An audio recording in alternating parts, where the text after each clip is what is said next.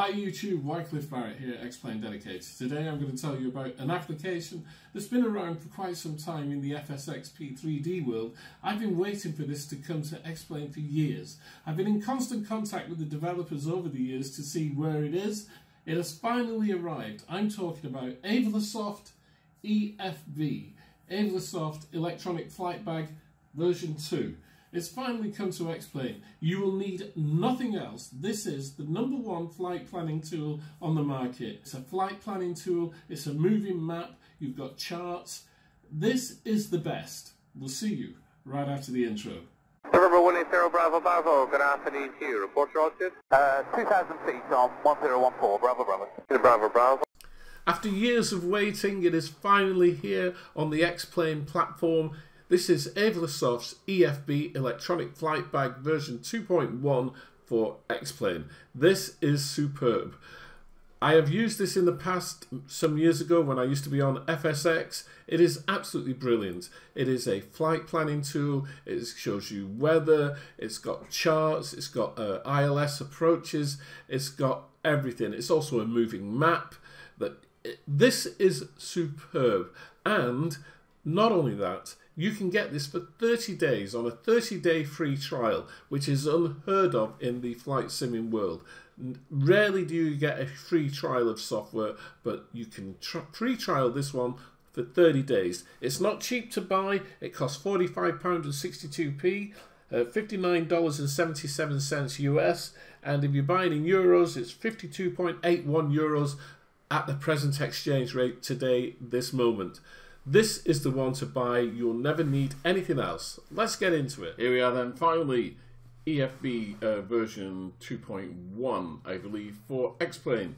And once you've installed it and you've created a database, which is perfectly automatic in actual fact, you just need to install it and then just follow along, just click on agree.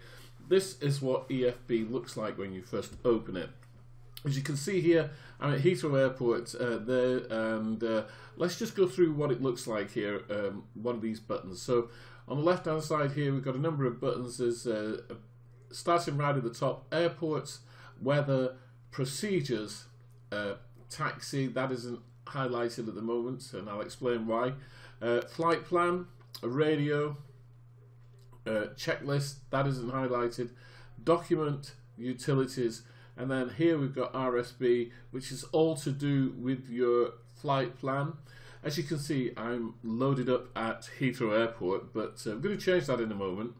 So this is where you activate your flight plan, and this is where you look at different elements of your flight plan once you've created it.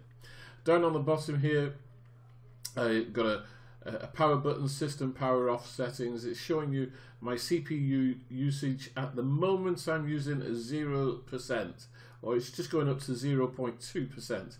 Then you've got a switch between daylight and night time, so if you're flying at night and you just want to dim the screen down, you can. This is your world map, so there you can see Heathrow Airport and the departure that I was doing, the Gasky 1 kilo departure on my way down to, I think I was going to Madrid. And so you go back to airport view there. This is your moving map, so you can have your moving map on or off. Generally I would have it on, but just for the purposes so we can see the whole of Heathrow, I've turned it off. Also, as you see then, as I zoom in, you see all the stand numbers. Normally you would have buildings. It depends on the airport that you have installed as well at the time, and how Aivlasoft picks up that information. You've got different zoom levels here, so you can have half a mile, 1 nautical mile, 2 nautical miles, and then of course you've got a zoom magnifying glass there as well. Okay, so that is your zoom. Then we have map position, so you can position on the airport or the aircraft. There we go. So I'm positioned, the center of my aircraft is the center of the whole image, so we can put that back to airport. So the airport is now in the middle there. Then we have information about the aircraft itself. So we can show and hide the aircraft. We can put a compass rose on there that shows you the wind direction. So it's 11 knots there. 27 left, 27 right. Also you have a direction bug. So there's my aircraft and that's the direction that it's pointing in, which is due east. So we can put that on. Then there's range rings as well. There's vectors, which you don't see so much at the moment because we haven't got the simulator connected to it. This is all standalone at the moment. Then there's information about your airport, so weather, terrain, and there's VORs, NDBs, DMEs, miscellaneous, which is traffic, and traffic labels. Okay, so there's as I'm not connected to the simulator, okay, you don't see any traffic, obviously. I'm not connected to the sim and I'm not connected to VATSIM, okay? So turn that off. Up on the right hand side here, you have these different tabs which gives you more information. And we can close those as well just to clean it up if we want. So we've got information about Heathrow Airport, so the elevation, transition altitude, transition level is set by ATC. The wind at the moment is 120 at 11 knots, yep. Temperature is 8 degrees centigrade, dew point is 1, so no fog, QNH, and flight conditions VMC. This is data about my flight from Heathrow to Madrid. If I was flying, you'd be able to see what my active waypoint is and the distance to it and the time and the bearing, so forth and so on. And then aircraft ambient, so there's information about the aircraft itself, gross weight, fuel on board, my ground speed, which is 0 knots, and the wind is 110 at 8 knots. So you can see the direction that the wind is coming relative to your aircraft and your center of gravity. We also have auto zoom feature here, and I'll explain that as we create a flight plan. Okay, so that is the first part of just familiarization of EFB. So moving on, what I'm going to do, I'm going to create a flight plan, but rather than do it from Heathrow, I'm going to change. So first of all, the first thing to do is come to airports up here and then just type in the IKO code. Okay, so I'm going to type in Cardiff, select, and immediately we've moved to Cardiff Airport here. Now of course, because I'm not connected to the flight simulator, there is no aircraft showing. Now, that's okay, because this is standalone. It operates outside of XPlane, so therefore I can create a flight plan from here. So we then come to the flight plan button here. Forget about procedures at the moment. Go to the flight plan button, and what you see here is a representation of all the flights. That is my last flight, sorry, the Heathrow to Madrid. That's the last one. Okay, so let's clear that flight plan. Okay, flight plan is cleared.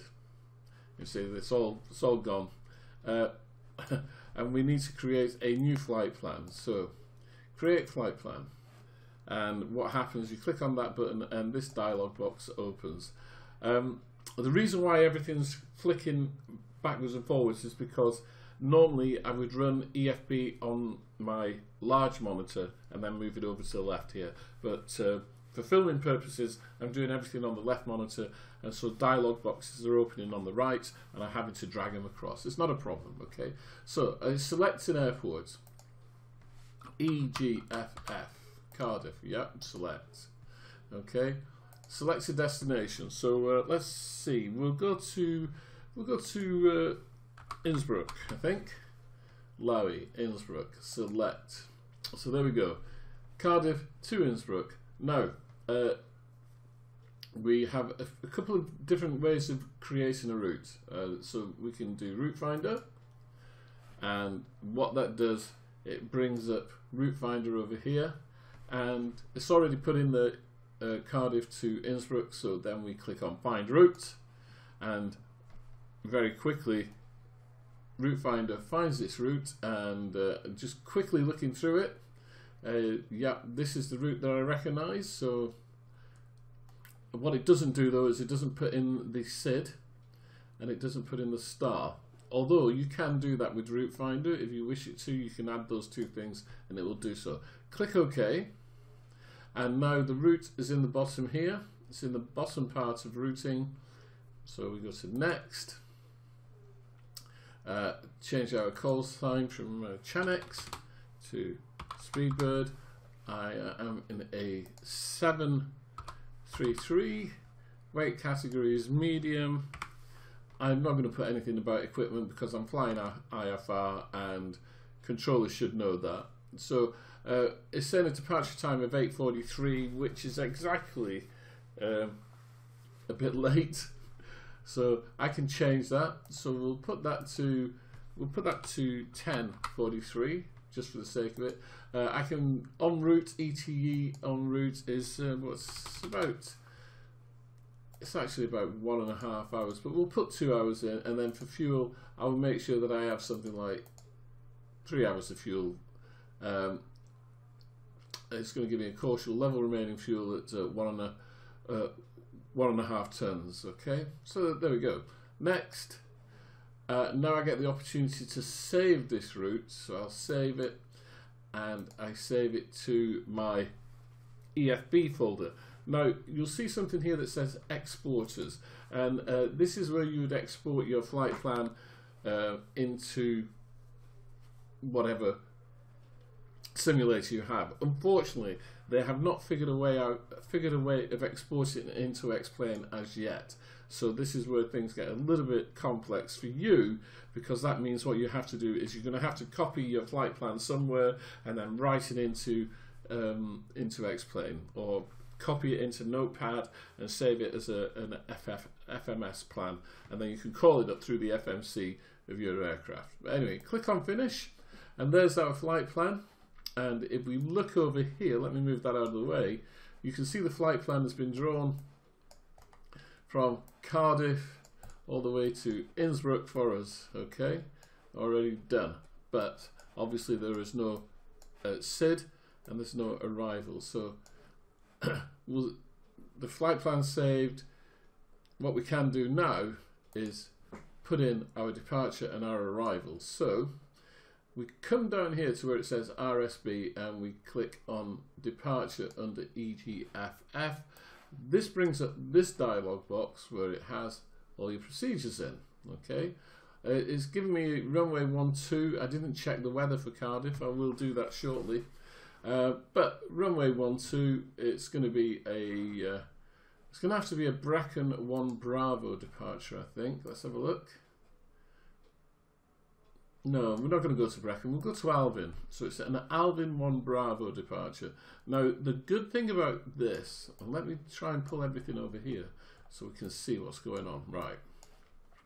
The good thing about this is if you're not sure of your departure, you can just click through until you find one that looks right. Well, that's Exmoor 1 Bravo. That goes down there. Brecon 1 Bravo goes up to Bravo. Well, that's not right. Alvin is our next waypoint. So there we are, the Alvin 1 Bravo departure off runway 12. So take off, we'll zoom right in now. Take off on a heading of 118, turning left at D11.8 onto a heading of 001, and at 4,500 feet, turn right onto a heading of 058. Well, Alvin, but you don't need to do that. Unless you're flying it by hand, then of course you would. But yeah, there we go. There's your departure. So set the flight plan. And that has been moved into the flight plan now. And that's done. Now, of course, we want our arrival into Innsbruck. So we click on arrival down here. And it shows us all our arrivals. Now, it's normally a runway 26 circle to land. So it'll be an RNAV approach. So it's an RNAV and it's a Rittenberg 1 Bravo. Okay. So let's have a look at this. It's a bit longer to look at, but here we are. So let me set the flight plan. Okay. That is done. I believe.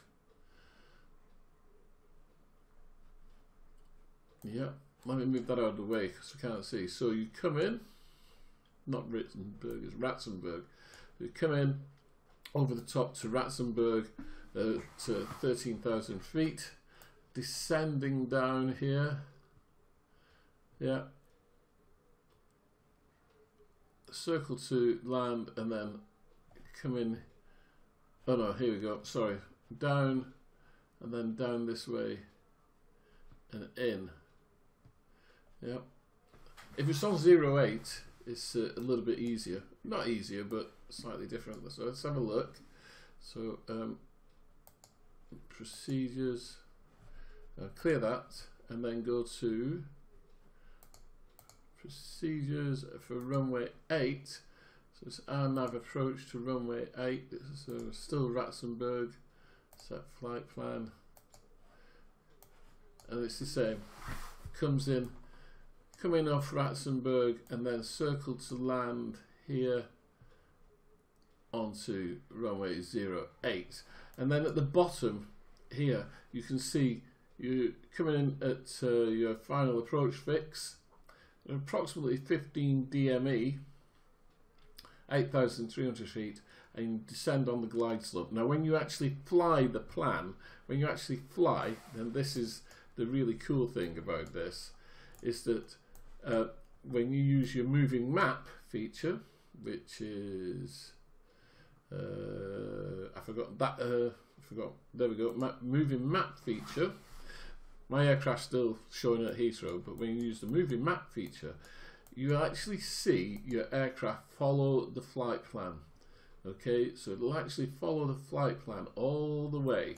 And then when you get to your destination, over here at Innsbruck, whoops, let's get over to Innsbruck, there we go. When you get to Innsbruck here, and you get to 8,300 feet, you'll see your aircraft descend on the glide slope, and if you're high, your aircraft will be above, and if you're low, it will be below. So not only will you be able to look out of your cockpit window and your instruments and everything, you'll be able to actually follow down. You'll be able to come down on the glide slope to the runway, and you'll see your aircraft down here, a representation of your aircraft.